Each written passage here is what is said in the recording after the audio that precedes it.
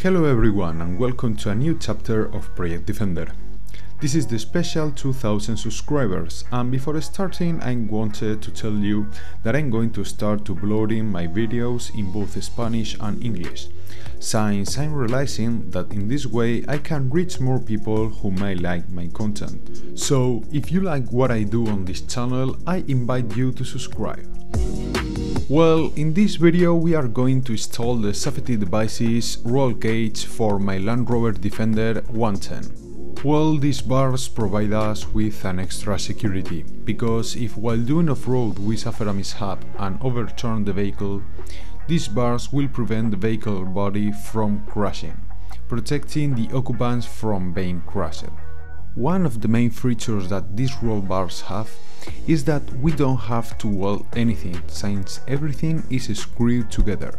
Therefore, we only need to have a drill and a radial to cut the bodywork and install the supports. Well, I have to say that I mounted this with the help of my father, because just as this man can mount these roll bars, he can also mount the turbine of an F-15. That is, if you think you are going to mess it up, better take it to a workshop to have them installed in your car, more than anything to avoid a possible damage to the car. These bars came on a giant pallet. To give you an idea, I bought them in a Spanish 4x4 parts store, and it took about 3 weeks to reach my house. In addition, the pallet includes a box where you find all the screws and the auxiliary parts for the assembly and the installation manual, which in my opinion, regarding the assembly manual, leaves much to be desired. For example, in the kit there are screws that have the same thickness but different lengths, and the manual does not specify which one is needed in each piece. On the other hand, because these cars are manufactured by hand and have tolerances, spacers of different shapes and size are included, but they do not specify where each one goes. But hey, criticism aside, the first thing we will have to do to mount the bars is to measure where the rear supports will go, that will join the rear bars with the bodywork and with the rear bumper, since it is a part of the chassis of the vehicle, so let's see the video.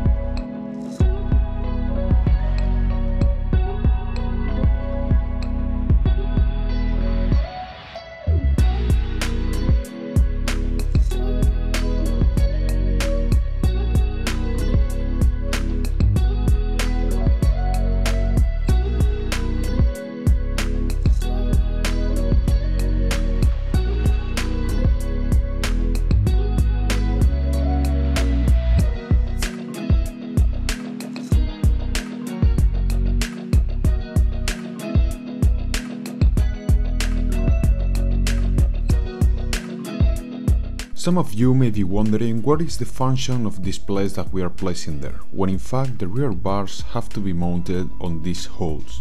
Well, the manual calls them slide plates, and its function is that when tightening the screws, the plate pressure will adjust the bodywork with the supports that we have installed from behind. In this way, we ensure that when installing the bars, they fit into the supports. These are only provisional, so they will be removed when the bars are installed. Having this section completed, we will continue with the supports of the central part. The fact is that the procedure is quite similar. The only thing is that we will have to disassemble the mechanism that makes the central seats foldable, since we will have to change some parts that come originally from the car for special ones that are included in the kit and that its function is to hold the central supports to the chassis and the bodywork.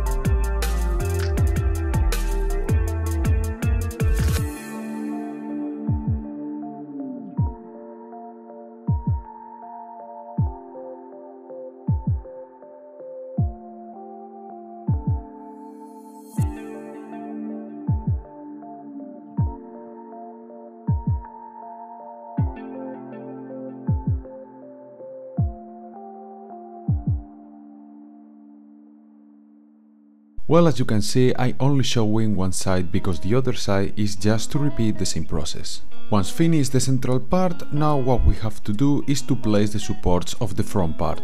Perhaps this is the most tedious part of the assembly of the bar, since to place the front supports we have to disassemble the fenders. And I can assure you that disassembling the sides is a complete pain in the ass, because to access the screws you will fuck your hands. So the installation of the front part is quite funny or rather entertaining, because once the fender is released, with the help of a chisel or some crowbar, we have to break the two welding points that join one of the plates that are inside the fender. In this way we can can place the reinforcement plate that goes inside the fender, that will be attached to the other support that is installed on the side and is secured with a screw that connects both the chassis and the body. I better put the video for you to see it.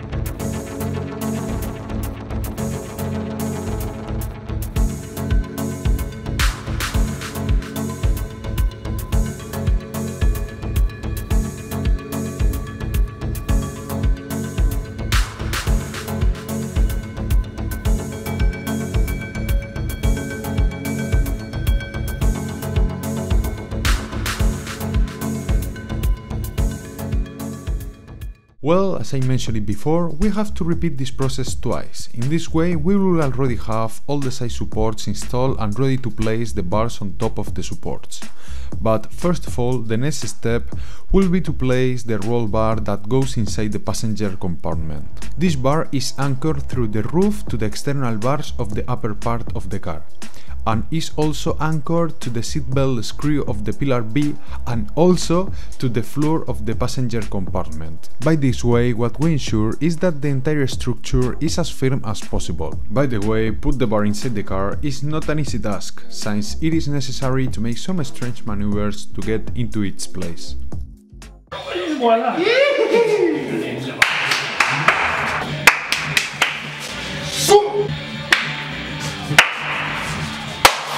Puta madre, tío. With the bar inside, what we have to do now is to disassemble the driver and passenger seatbelts and also disassemble the rear door stops, since we have to mount those stops on the studs that are welded on the basis of the interior bar.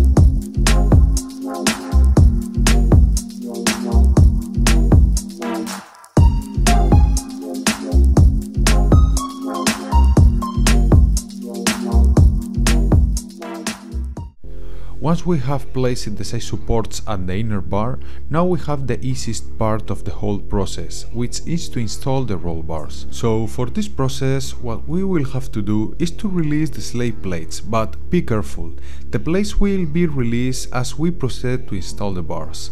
In other words, if we proceed to install the rear bars, we will only release the rear plates. I would have liked to bring you more shots of the installation of the bars, but the problem is that in many moments we need at least 2 people to set up the bars.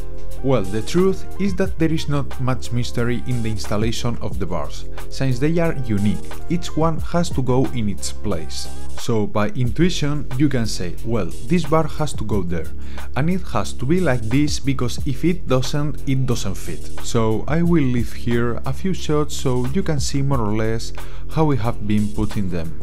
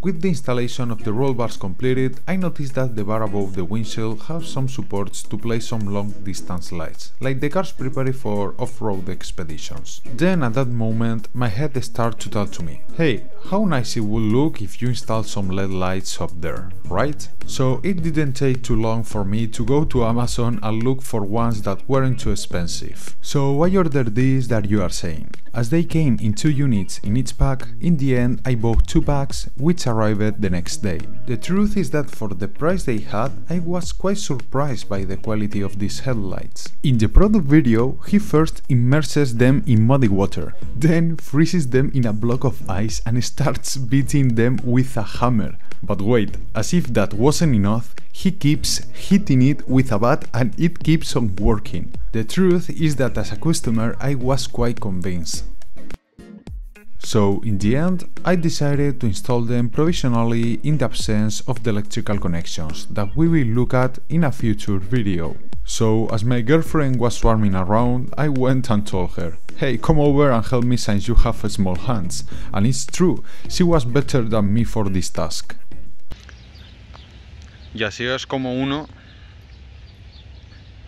aprovecha de su novia para que le haga las cositas del coche. ¿Qué tal? ¿Cómo lo llevas? No sé si he enganchado. ¿He enganchado? ¿O estoy roscando en vano? ¿Lo has conseguido? Enhorabuena. Creo que sí. Sí. Ese culo que no pase hambre. Well guys, this is the end of today's video. I hope you like it. If so, please smash the like button, because this supports me a lot and that way the channel will be getting to know. Also, if you are new to the channel, subscribe because I usually bring very varied content on this channel. So thank you very much for watching the video and see you soon.